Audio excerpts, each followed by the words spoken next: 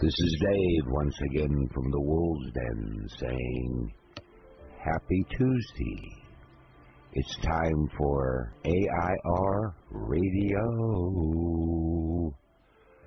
And Jennifer Hillman will be back in just a few minutes with her guest. This is Dave once again from the Wolves Den studio saying hello, Tom Grasso. Tom, are you there? I am, yes, sir. Well, Tom is going to be Jennifer's guest as soon as we find Jennifer. But you're not. You keep fading in and out, Dave. This internet is wonderful. Yeah, she's saying that she's ready for you to call her. I am calling her. Hello. Hello, Jennifer. Welcome Finally, back. the host arrived. Go ahead, you two. Hey, I got disconnected. It was that sexual healing, got me going. I'm only kidding. Hey, Jennifer, since we're on the topic, I felt like I was in a hotel room waiting for you to knock at the door, and it just wasn't happening. So, darn. What the hell is that about? I knocked on the wrong door. What can I say? Oh, well. So, we're here. Okay. Keep rolling. We're here. Okay. Good morning, everyone. This is Abstract Illusions Radio, and this is Jennifer Hillman. And if you haven't gotten the hint yet, today's show is for a mature audience. It is about sex and love and quite the difference of them and the healing essence of love and sex and all in between. So if that's a topic that it may get explicit, so just giving you a heads up. Tom has wrote some beautiful pieces.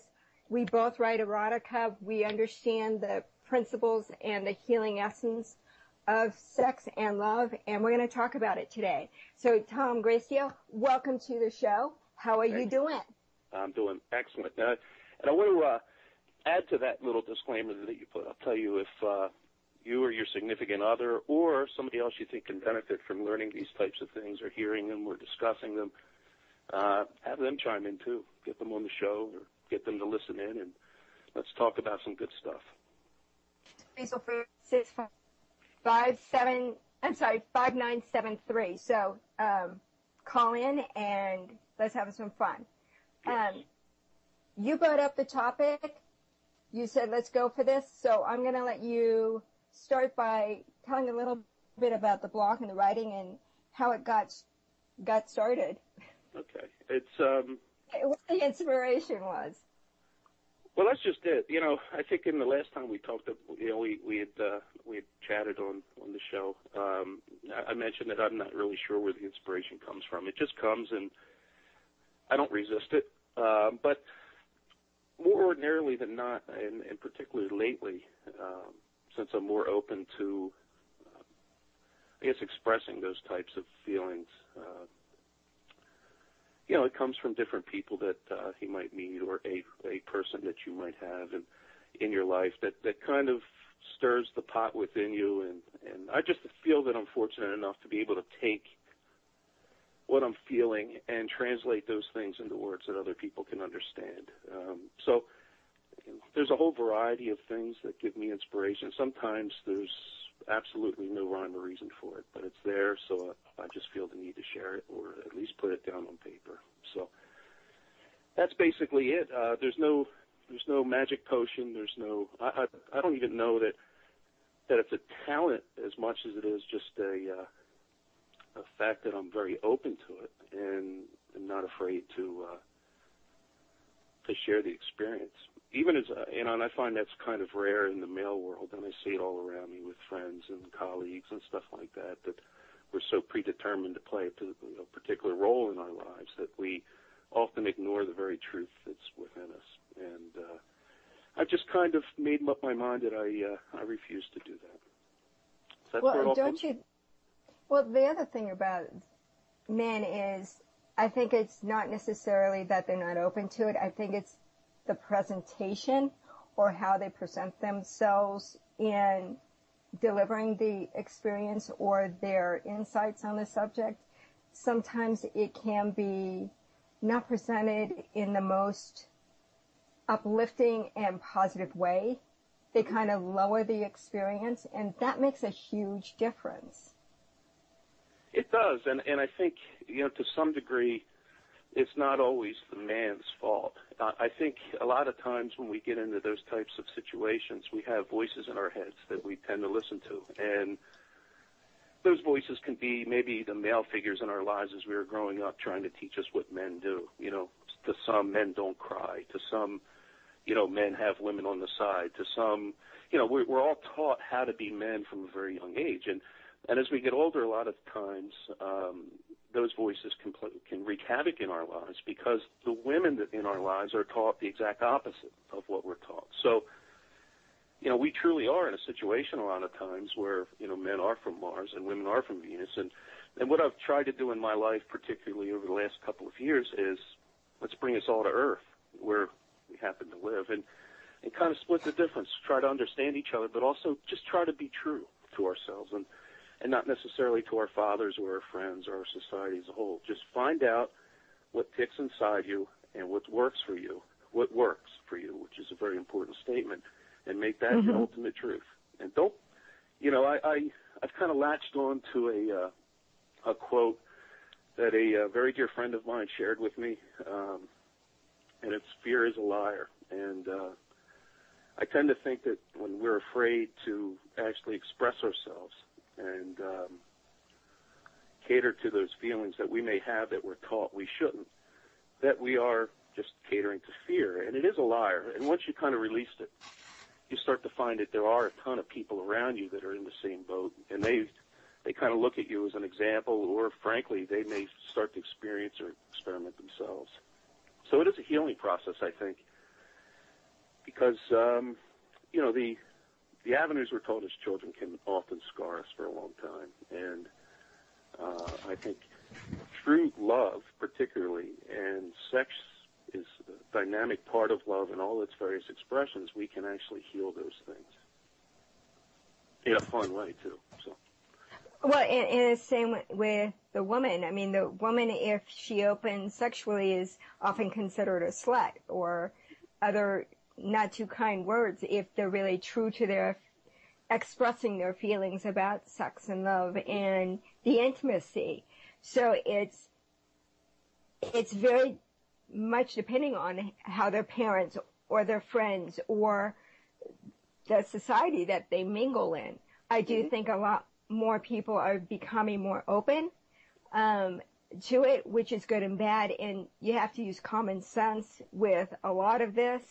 What if it doesn't feel right, don't do it. And I really want to stress that the whole idea of sex does not give men the permission to do it against a woman or a man's, either sex, actually. I don't want to discriminate here, to do it without their permission. But if it's consensual, it's consensual, and that's the premise of it. So let's get to the heart of it with this all being said. What is the difference between love and sex? And what is the healing essence within both? And what's the difference? Well, just to disclaim, I think we talked about this before the show, is that these are just my experiences that I'm talking about. Obviously, I'm not, I don't think everyone's going to agree with everything I say. We're all in different places in our lives at different times, and we all think differently based on our experiences and where we're at. So these are just mine. But to answer your question, I don't know that there's much of a difference between sex and love, to be honest with you, except that truly great sex is a part of the loving process. And, you know, you can have a sexual experience with just about anyone, and you can find pleasure kind of like eating a good candy bar or whatever analogy you want to use there. I mean, you can have a really pleasurable experience with somebody without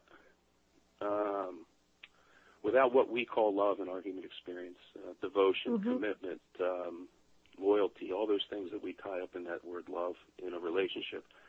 You can definitely have a mind-blowing experience that way. But in my life experience, what I've found is that if you find someone that you love deeply and that you feel a commitment to and a certain sense of loyalty to and a very deep spiritual connection, it's no longer just sex. It is kind of something that transcends that whole idea of sex. It's no longer just a good porn scene. You know, it's no longer just sweat and all that kind of good stuff. it actually takes you to a much higher plane. And when you're doing that with somebody who you not only love in that way, but who loves you in return, I believe that is the very essence of heaven on earth. That is exactly what we were designed to do. That's exactly why we are humans, because we can experience those things, and I think we should experience those things. And so, to me, there's no difference between sex and love, but frankly, it is a very important component to love when you're with someone. Sex is something that can just take you to a whole different level. And even, I mean, something that you can do self-love. It's not necessarily just with a partner. You can love yourself, and there's absolutely nothing wrong with that, and it can be a beautiful experience as well. Even some of the masters like Osho really want people to get over that head trip of the difference between love and sex. And I think Osho put it very nicely, Jen. I mean, he basically, and I'll paraphrase because I really can't quote the guy unless I cut and paste it, but, we've turned something that is the most beautiful of human experiences and created a wound out of it. And that's what he defines sex as, something that we have created an absolute wound. And, we make it dirty, and we make it something that we should shy away from, and we make it just absolutely one of what could be one of the worst human experiences. And that's really a shame. But you mentioned the self-love, and it all comes down to the fact that unless you absolutely love yourself, you find great joy in yourself, that you don't mind being alone because you love the company you're keeping, and you really don't have a dependency on another person. You just kind of maybe even have a need or a craving or something like that for them, but you don't have a dependency on them. All those things that you find in the self-love aspect of things, and sex is no different. We've turned that into an absolute travesty, I think. And we mentioned our child life, and if you notice, boys and girls are basically the same at a certain age. They're experimental. They're interested in their own bodies. They're playing with themselves. They're doing things that their parents will immediately stop them from doing and tell them that they shouldn't do those things. We immediately create shame and guilt, and something that is truly a natural and beautiful experience. And I liken that in my analogous way to parents are giving their kids the same apple Eve gave Adam, and we're creating shame and guilt where none should exist. And it's a shame, but because of that, I think we start to kind of loathe ourselves at a young age, and then we keep on all the experiences of childhood and maybe horrible archetypes. Our parents are horrible, or maybe our friends are bad people, or whatever we want to heap onto a child who's developing. And we turn that absolute most beautiful of experiences into something that is just the opposite. It's something we need to hide away. And I always hated the fact that people were afraid of public displays of affection. Like, you shouldn't hold hands or kiss in public or just give each other this loving hug, and you shouldn't do that in front of the children. I'm like, no. That's exactly where you should be doing it. Exactly. You should be sharing that thing that you have with your partner or partners, whatever the case may be, with everyone. Why are we so afraid of it? Random acts of violence seem to be more acceptable in American society than public displays of affection, and I kind of think that's conducive to why sex is such a problem in our society. And it's interesting the difference between the Europeans' expression of and feelings about love and sex versus the American. It's like totally. I mean, I understand that it's very much the prudish and the religious aspects that have come to America that really holds it back of the natural flowing essence of what love and expressing that love can be, to the point that it can be very, very ugly and really used against the very principles of what it really is, which is an expression of love. God is love. I mean, the purest essence of man is love. and yet we're trying to and I make believe ourselves. that. You and I believe that, Jen, and many of the people that I'm involved in, and so on and so forth, believe that. But our society as a whole still believes it's a religious society based on a religion that completely creates shame and guilt in every sexual act, regardless of what it is. If it goes beyond the missionary position in the bedroom, boy, you might go to hell. I mean, it's... What do you mean, might? Yeah, I mean, to me, I'm like, no, if it goes beyond the missionary position, I'm in heaven, baby. You know, it's not a hell thing for me at that point. But I'll tell you where I come to that conclusion. One of many. I went to Catholic school, and I used to argue with nuns and priests my entire career, my entire time in school, because I just couldn't buy this stuff they were teaching me. But you become a little bit assimilated to it. And ironically, my first experience with, I'll call it pornography, was in my Catholic school library. They had a book on, how to have sex. I don't know what it was called, How to Make Love or whatever. And in it, they had pictures and a description. And the description of the sexual act was exactly this. A man enters a woman, he thrusts a few times, he ejaculates, and he falls asleep inside her. That's exactly the description of the sexual act that it was given in that book. So I remember I was reading this, and I was about in 7th grade, I think. And I was like, oh, my God, that's horrible. Jesus God. Who wants to do that? That's got to be the most boring thing I've ever heard of. I don't want anything to do with that. And, it took me a few years before I realized that that book was it was written probably by people who weren't in happy relationships. But, once you start to realize that you are in complete control of yourself, and you can choose to listen to the voices of educators and parents and priests and nuns and all those things. You can choose to listen to them. Or you can kind of write your own book instead of reading it. You can actually start to say, I want to experience things. And people start to come into your lives that actually help you experience those things once you've made the choice to do it. And you can also make the choice to turn all those experiences into a bad thing where it becomes an addictive process, or you can turn it into something which is just the opposite, which is just a beautiful thing that you get to experience. I'm here. Let's have some fun. And right. And, you can find that in your relationships and all those things, that usually you can determine the health of your relationship based on the quality of the sex you're having. That's usually the first thing that goes. So sex is a very important. Well, it's also the openness of the conversation about sex. I mean, if you are talking to someone and they shut down when you're just talking about their likes or dislikes within sex, gives you a huge understanding of where they are on it. Mm-hmm. Oh, you can feel everything in that act. So, I mean, growing up for me, I was the youngest of 5 kids, and my parents were pretty open about sex. At an early age, I was able to look at a Playboy, no problem. My dad was, we cracked jokes about it. We were allowed to look at the joy of sex. But we snickered when we were young, but at the same time, we were allowed to be open to see what was out there, to understand the human experience. Mm-hmm. So it makes a huge difference of how open. Now, when I started talking to other people, that's what shut me down, was society saying, you can't talk like that. Within my family, it's like, no problem.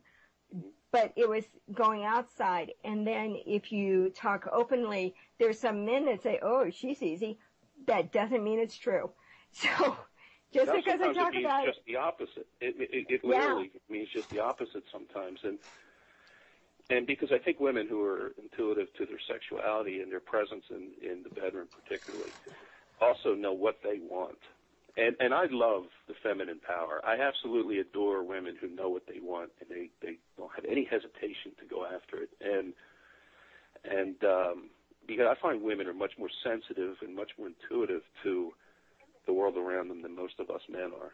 So you get into that position where, you find a woman who absolutely knows what she wants. She's not afraid to go after it. That by far does not mean she's easy, because it's she's not into you, and she's not into the whole experience, she doesn't need to have it. It's not something, she doesn't feel an obligation to anyone but herself. And, it's kind of a beautiful thing. So I find the more people I experience that are sexually liberated are quite the opposite of the repressed, pent up, unable to quite experience sex as in the way we're talking. Those oppressed women just seem to not have a whole grasp on even who they are. So, yeah, it's quite the opposite, Jen. Believe it. Yeah. Now, we do have a call-in. Venus is on the line that wanted to ask you a question. Venus, are you there? Yes, I am. Thank you for taking my call. Hello. Awesome. Thank you for calling. Now, you asked me to ask a question. It's like, you ask. Sure. Hey, Tom, how are you doing? I'm doing well. How are you? It's so nice to hear your voice. Same here. Excellent. Yeah. I love the forum, love the format, wolfspiritradio.com. Excellent. Thank you for hosting, Tom, today. Tom, I love your writing. Thank you. Thank you, Venus. I, as you know, I've just recently made contact with you on another social network, and have to say I am blown away, not only in how you articulate your feelings and express yourself sexually, but the depth and the detail, right? And you had written a piece, I think it was about a month ago, that was BDSM related. And it really resonated with me, and I would just like if you could, on that with the audience, and I'll go ahead and hang up, maybe read a little bit from that. It was just enthralling and very sexually charged, but beautiful. So can you share that with us? And Venus, you don't have to hang. I knew it. The boys up in Redmond, Washington are just never happy about Wolf Spirit Radio, so they've got to keep constantly cutting me off. Your call has been forwarded to an automatic voice message system. 8567. This is one of those. Hello? Yeah, they hang on, Venus. They cut. See, one of the things that happens with Wolf Spirit Radio is we get cut off by the boys up in the fusion centers because they seem to think that that's their job, is to interfere with the truth getting out about so many subjects. Yeah, Jen, we know. We're working on it. This has happened every live show I've produced for the last 3 weeks. And I simply refuse to play in their sandbox with their rule. Hello. Welcome back, Thomas. The boys up in the fusion centers, they're playing their games this morning, and we're not playing in their game with their sandbox. They're playing in my sandbox with my game, and that is, you can't beat us, guys. You really can't beat us. All right, so are we back? I'm waiting We're all back, I think. Waiting for Jennifer now. I'm calling her back. All right, good.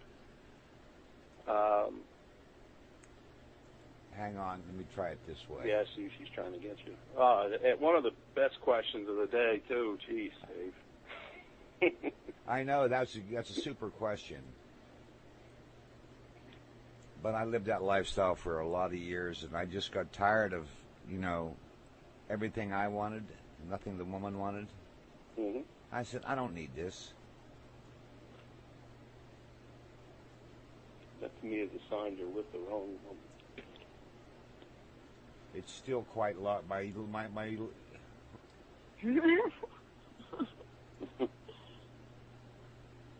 is that you? No, that is Venus. You're still there, so let's talk. I understand. It's frustrating. I used to do this for a living.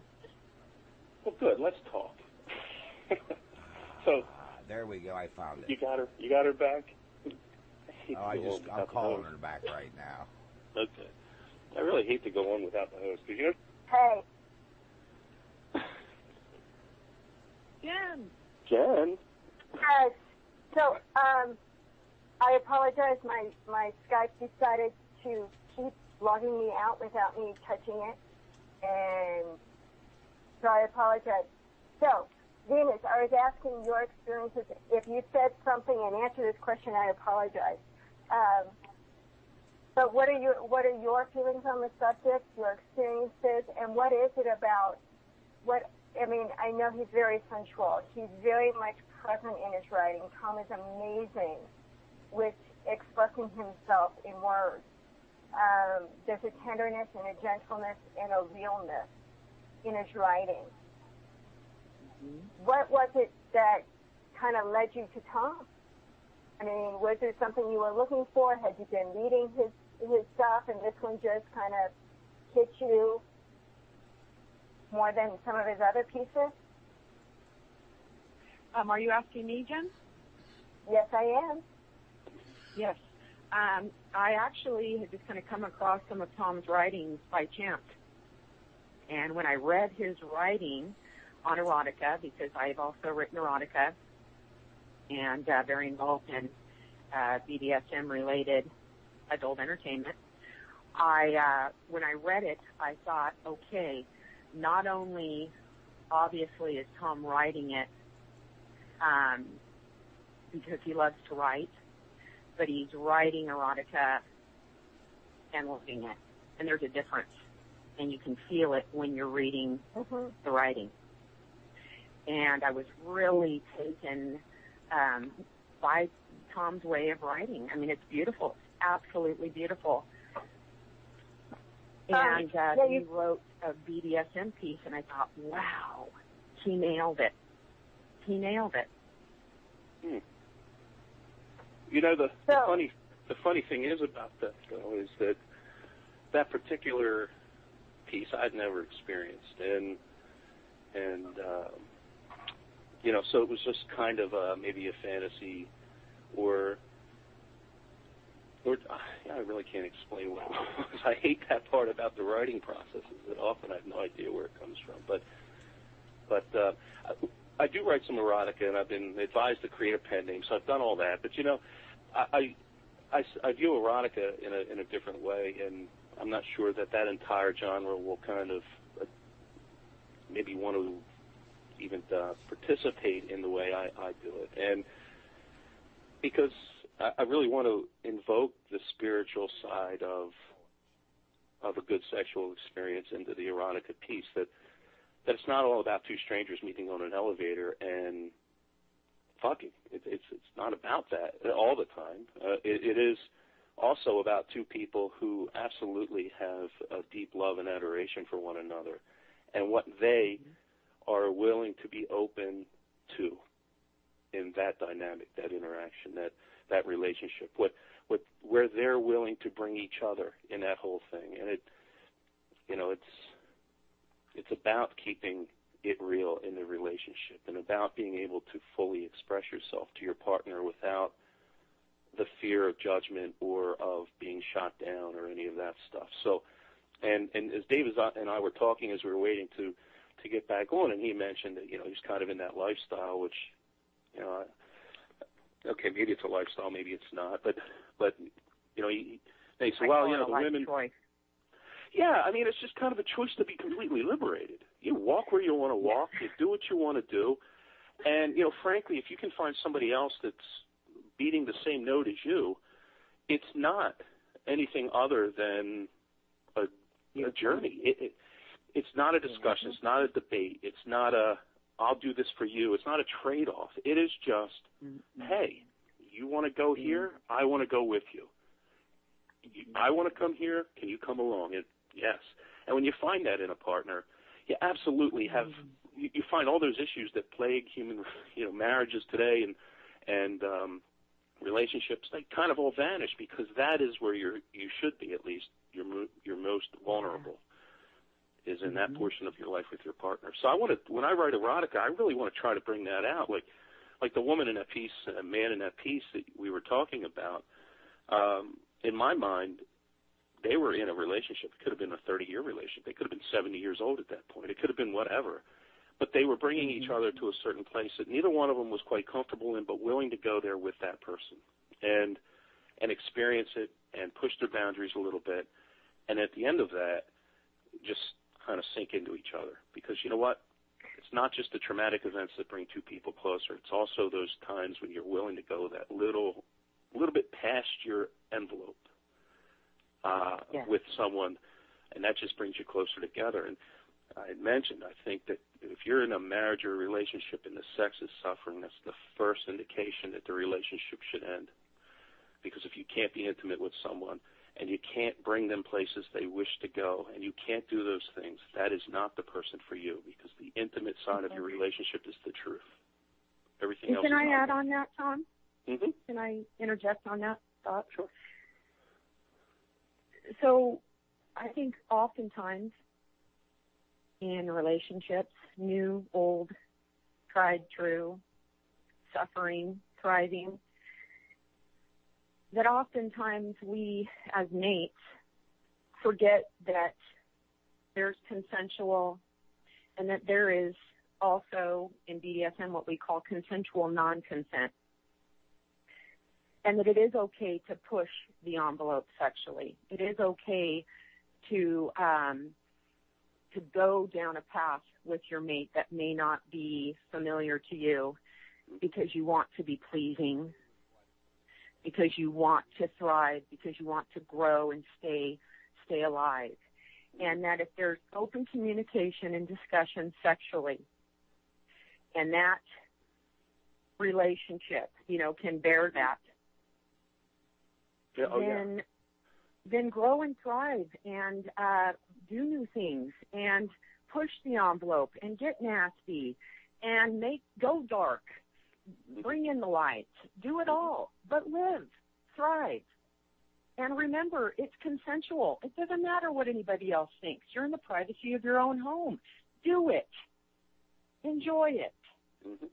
That's a beautiful thing. I wish I could hear a priest say during homily of a mass. You're never going to hear it, but you take a whole cold, hard look at your relationships, and they have to be self-serving. We mentioned Osho earlier, and he's all about true selfishness. And we're never talking about that thing where I'm going to go steal the last piece of bread from you because I'm a prick. We're talking about that selfishness that says, you know what, the only way I can truly make my partner or my children or the people in my life happy is if I'm happy myself. And so by taking care of the self, by doing things that bring you joy, by doing things that make you happy, by being fully expressive and loving who you are in that expression, I can bring that to other people in my life who are a part of it. And they can choose whether or not to accept it. And I don't hold judgment if, and I had this discussion on a book club Facebook site not too long ago. Is that, they felt so judged by people when they were talking about wanting to be in a male, female menage. And I said, basically, if you're judging them for having that reaction, you're doing the same thing that you think they're doing to you. And you can't be judgmental against people who don't share your beliefs and expect them not to be to you. You have to, at some point, accept who you are, love who you are, be happy with it, everything that you stand for. And if you're not happy with something you stand for, maybe you shouldn't stand for it. And then soon you'll find people coming into your life that feel the same way, and you'll be willing to embrace them, and you'll be willing to, include them into your life. And you'll find so much happiness there that there's really no room for anything else. And I think often, and I wrote in that piece that you posted about, how to make love to an angel, it's kind of where in our human interactions, at least in this society, we do it just the opposite. We'll be at a bar, we'll be in an event, we'll be somewhere, and we'll see somebody, and we'll go, holy shit, that she looks hot. And we approach them from a very primal perspective of, I want you. And if we get them in a consensual way, like you mentioned, and we love that experience of what we had, both male and females do the same thing, that we love that experience we had, the sex was just awesome. Well, now all of a sudden we start building a fantasy of physical and emotional stuff that goes along with the physical, and none of that can sustain itself, because the sex will eventually, in that type of relationship, get old and boring, and we'll get tired of it, and then, hey, we'll either cheat or the relationship will be over. So? Or, the emotional fantasy that we created, like, oh, this person loves me, they'll stand behind me forever, the slightest failure of that fantasy becomes a major drama. Same thing with, the psychological dependency we create in that experience. We do it backwards in this society, it seems. But if you can find someone, and I call it the Holy Trinity of love, if you can find someone that you're really into physically, I mean, you look at that woman and from a male perspective, and you go, holy cow, I got to have you. But that feeling isn't just in the physical realm. It's also when you talk to her, and also when you communicate, and also when you just a simple touch or simple look, or the simple way she does things for you or touches you, or even when you wake up in the morning and she happens to be there and you go, holy cow. That same feeling that you feel in the bedroom translates to every aspect of your life. You have a relationship that is basically bomb-proof. Nothing can go wrong in that relationship. And I think often in our lives, we settle for that experience that starts in the bedroom physically, and it closes the doors for every other experience that we might have that might be better for us, that might be more true for us.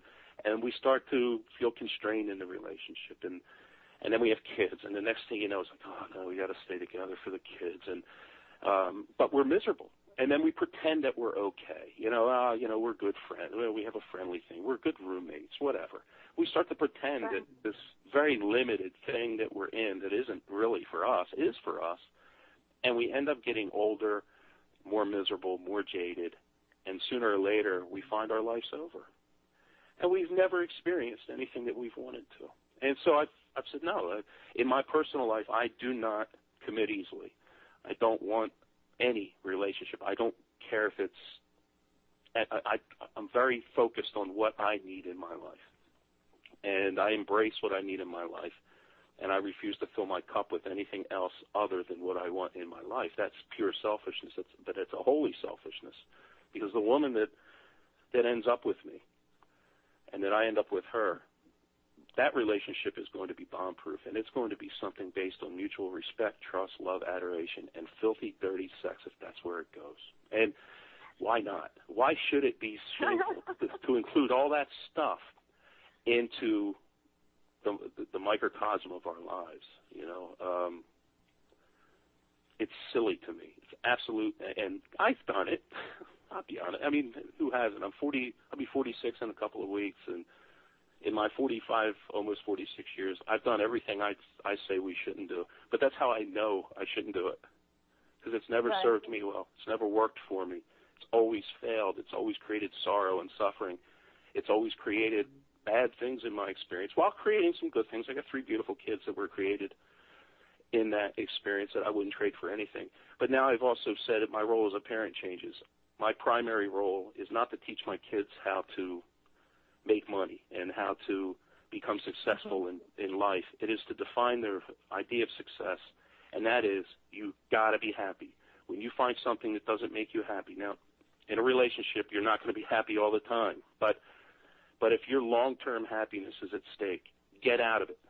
Do not stay in it. Do not make up these dreams that you need to or that you're fucking get out of it. Move on, because that door closes and something better's down the road. Don't question it. Don't doubt it. Don't ever sacrifice your happiness for the ideas of everyone else around you. And that is my role as a parent with my children, is to teach them those things and not to give in, not to cater to their mother, who might have a different belief than I do. That's why we're no longer married. But frankly, to stay the course. And I'm finding that there are people like you, Jen, like you, Venus, and some notable others that have come into my life that absolutely feel the same way. There are a ton of us out there, but once you release all of this baggage you're carrying, you're free to go find them, and then your life becomes exponentially happier. And I'm a one-woman kind of guy. I'm looking for that one woman to be with, and I'm not into menage and all that stuff. It's not for me. So if I'm with a woman and she desperately needs that, I'm not going to stop her. I say go to town, but that relationship may not be for me. So it's defining where you are and what brings you happiness and joy and all those things, and then not kind of settling for anything else, because it's just not fair to the person that you love. It's not fair to you. It's not fair to them. You know, because every failure in a relationship that I've had, the partner I've been with has failed too. And that's not something that I find particular joy in. So Tom, can I interject here for a minute? Of course. So on that note, you know, moving forward, getting out of relationships that are no longer serving us, that are creating misery, dysfunction, hurt, suffering, etc. What's your take? What's your thoughts on, you know, being, in effect, an instrument of growth?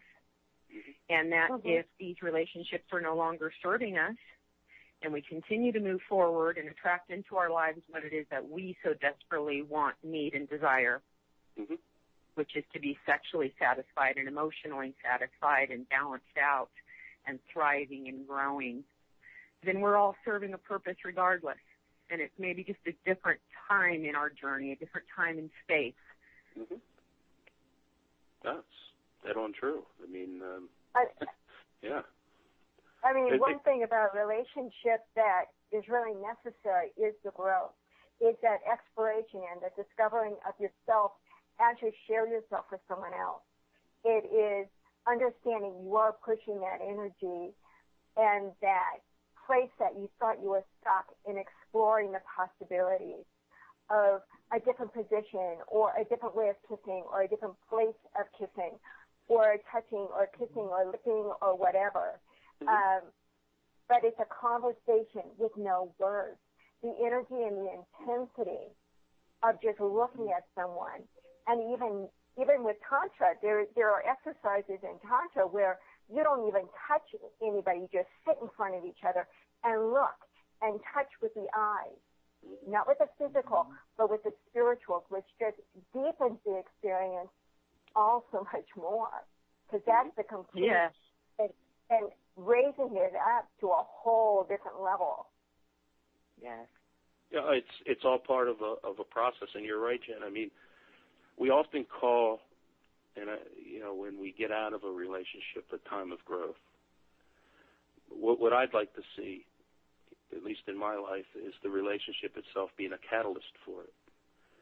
And that's why, you know, in the BDSM piece that Venus had mentioned is it's about growth.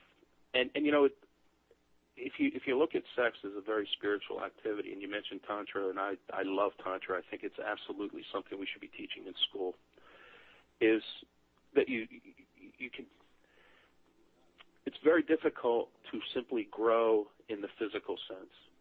It's very difficult to grow exponentially in the psychological or emotional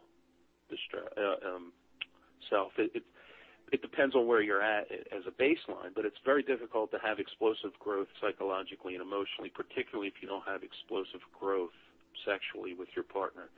You can only go so far in the physical realm. You can only go so far in the psychological realm. But the spiritual and sexual realm is unlimited. So if you really, truly want growth in your relationship, that's where the focus is. And guess what? It is self-serving. The reason why it feels so good is because you're supposed to be doing it.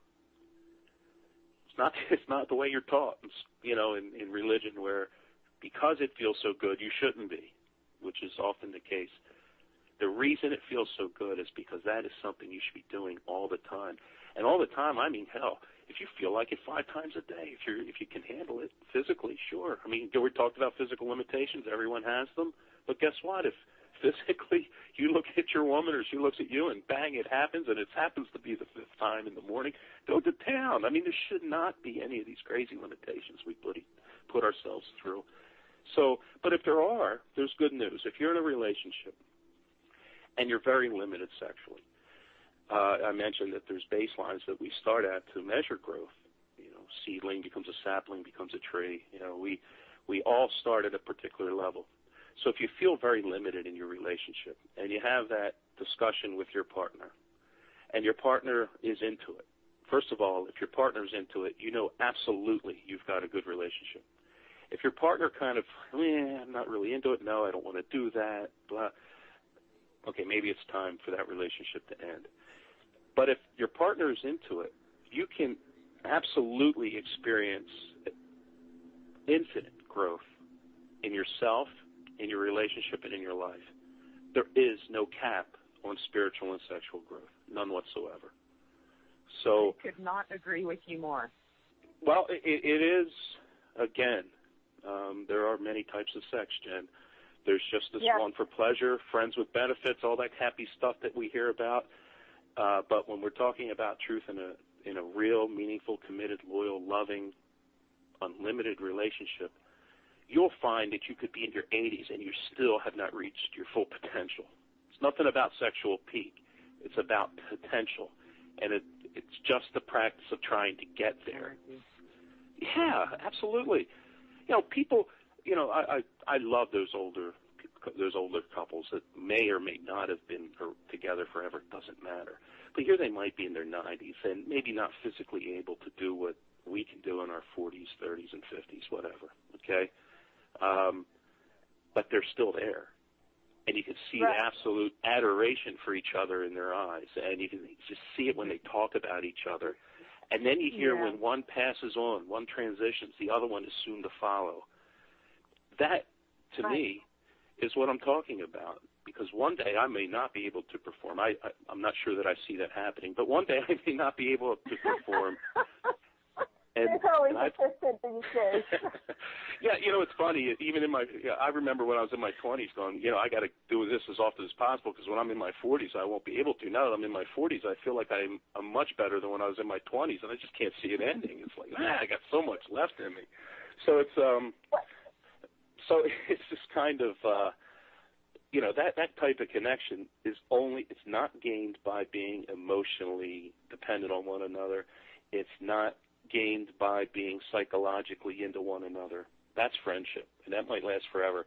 But that type of connection I'm talking about is gained in the bedroom or in the elevator or on the beach or in the woods or in your backyard or in your car or wherever you decide to practice it.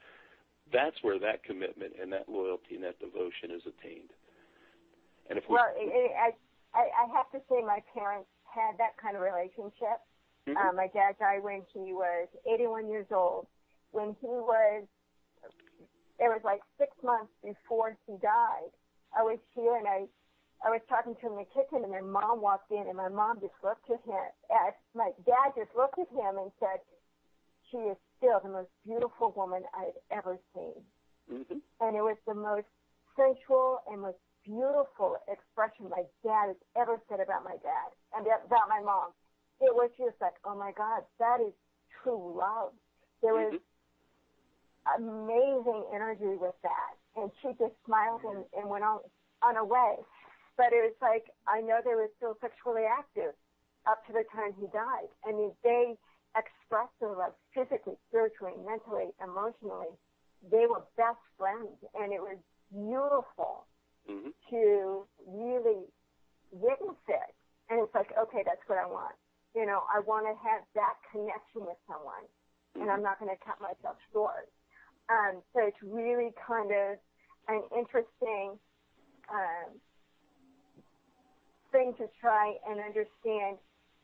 How are they so lucky to find it? I mean, they were together for 56 years. Wow. That's a long time.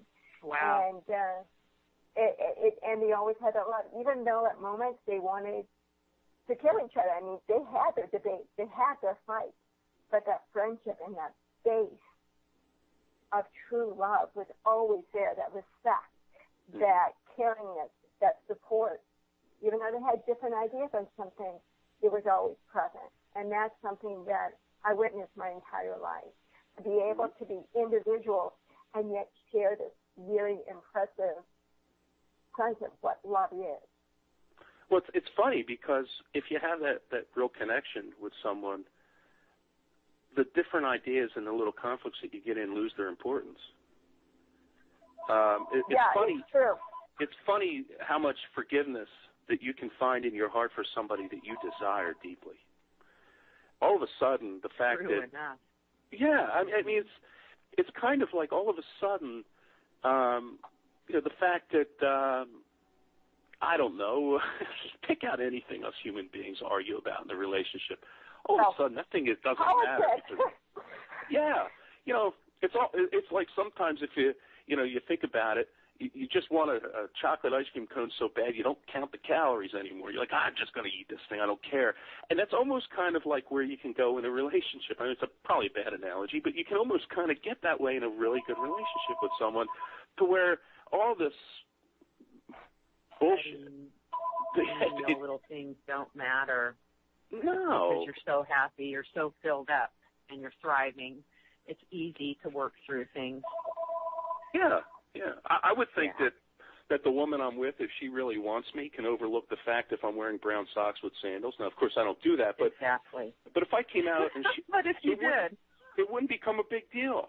And you know what? Yeah, if she says something to me, I'd say, "Well, you get over here and take them off then," because that is, we want to pretend that sex isn't the truth and connection, but it is the real truth. It is the absolute indicator of everything in our relationship with the woman we care about or love. It's also the indicator of a relationship that's not going to go any further than that experience.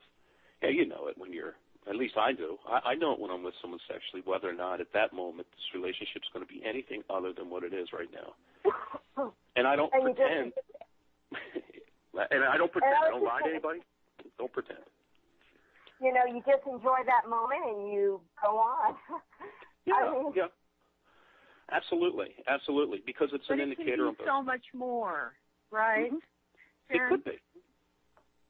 Tom, it can be so much more, and I think that's what we're talking about here today, Tom. I think that's what you're bringing to the table, is that it can be so much more fulfilling and enrich our lives and our relations and our day-to-day goings and doings, how we share ourselves, how we engage one another, just like we are right now. It can be so much more. And I think just acknowledging that we're paying attention is a big part of that. Mm-hmm. Yeah, we're talking about it. It's about awareness. And, to all those people who go out and buy the Eckhart Tolle books and the Wayne Dyer books, and I've read them all, and I've got Krishnamurti, and I love Osho. I could read that forever.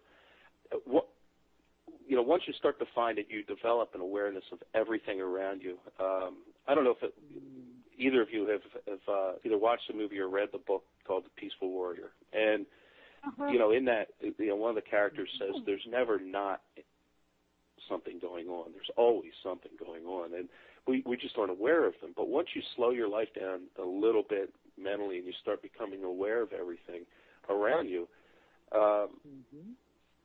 you don't need those books. You start to write your book instead of reading it. And then you start to find in that keen awareness, and often we're told to stop thinking about ourselves, which is kind of crazy. We should be thinking more about ourselves. But then you become aware of yourself and who you are.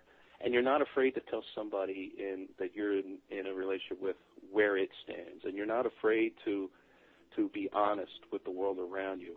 And, there's movies, and I remember one time I was sitting in an office, and this guy came in, he was kind of whistling, and he had a real pep to his step, and somebody whispered to me, hey, he must have just got laid. And I'm kind of thinking, how true that is? How awesome is it that we all, when we have good sex... Guess what, my brothers and sisters? They did it to me again. Hello. Good morning to you. They did it to us again. I can't believe these idiots. Well, think of it, Dave, if we look at the time, it is time to take a break. Hey, I can arrange that. I got it already set up. We'll be back in about 4. We'll be back in a bit, folks. So just relax and enjoy.